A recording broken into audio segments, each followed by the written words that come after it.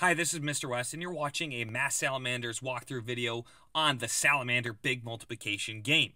This is a game for 2 to 3 players, and I'm going to show you how to play. There's instructions included if you want to check them out, but I'm going to basically show you the ropes so you don't necessarily need them.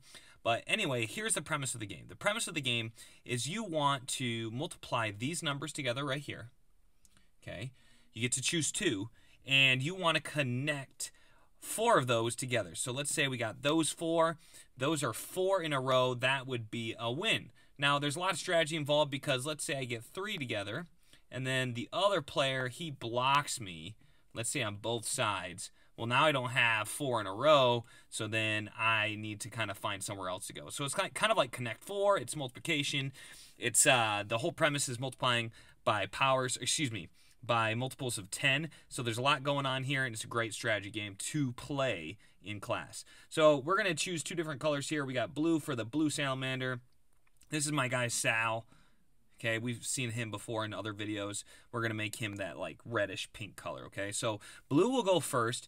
Now, there's a lot of strategy here because not all these numbers, okay, in this grid can be made by multiplying these numbers together. It's a little limited, so you need to be careful. Don't just choose numbers that won't appear. For example, if I choose 3 times 4, that's 12. 12 isn't even on here. So guess what? You basically just lost your turn, and now it's going to be Sal's turn, red's turn, or pink, whatever color you want to call this, and he gets to choose. So he needs to be a little bit more careful with which numbers he chooses. So he's going to go ahead, he's going to be a little careful here, and he's going to choose 8 times 30. Okay, so 8 times 30 is 240.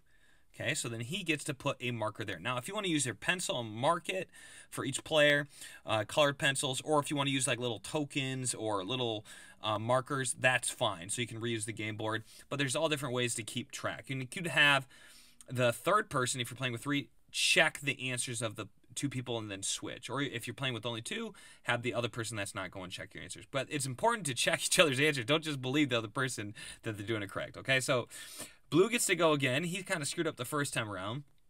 So let's have him do something like 8 times 40. So 8 times 40 is 320. So let's see if we can find 320 on this board. Now, how do I get 320 first off? Well, 320 is because 8 times 4 is 32. But since we have that extra 0 in the 40, we're going to add an extra 0 at the end of the problem. It's essentially 8 times 4 times 10, and anytime you multiply by 10, you're going to add an extra 0 on at the end. So that's the reason why this is good practice with these types of numbers, because you get practice when multiplying by seemingly big numbers, but really they're not that big. Okay, so let's go ahead and look for 320 on this game board. Okay, and it's right there. So they're far away from each other. They got potential both to win. Okay, so it's back to red's turn. Maybe we should just call it magenta and get it over with. Now, you got to be smart here because we have only these guys that we can make with the numbers, okay? So I'm going to see if I can make 280. How can I get 280?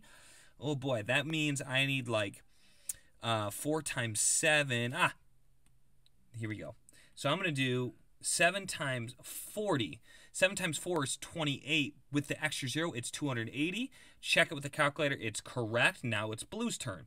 Blue goes, okay? So blue, he's got the same problem. He needs to make these numbers, okay? So I know I can do 40 times, I need to be careful here, 4 times 30. So I know 4 times 3 is 12, and then I got that extra 0 from the 30, so 320, that is my answer. I'm going to put a marker down. Now, both of them are in a tightly contested race. So now I have 2,400. Okay, that's the only place I really can go. I don't want to go these places because that's not 4 in a row. I could go diagonally if I wanted to, but it's too late there. There's not 4 there, so I really have only one choice there. I'm limited. I need to go straight down. 2,400 is the number I'm trying to get at this point. So let's see what numbers I need to multiply to get 2,400. 6 times 4 I know is 24. 2 zeros on the end, 2,400. Okay, so I only have 1 more to go to connect 4. Now it's blue's turn. So blue's trying to form 4,500. Well, I know 9 times 5 is 45. With the extra 0, that takes me to 450. That's where I'm looking for, that's right here. So I can get 450, but can I get 4,500? I can't, because I would need 90 times 50 for that. So guess what? I made or Blue made a very big error. He's not going to be able to connect 4 right there. He's kind of stuck, and now the magenta color's got a chance to win it with 160. 160, we can get 4 times 4 is 16 with an extra 0. Boom, we get 160. We can place that marker there, and guess what? We got 4 in a row right here, and I don't like how that looks. Let me just connect it like this. We have 4 in a row right here. Sal the Salamander is going to win, and that's how you play this game. So pretty cool game. Hope you enjoyed it. If you want to see more Math-Salamanders video, I have a whole playlist there at the end of this video and also in the description below. Make sure to check out tons of great resources and games on Math-Salamanders.com, and I look forward to seeing you next time right here on Wes Explains Best.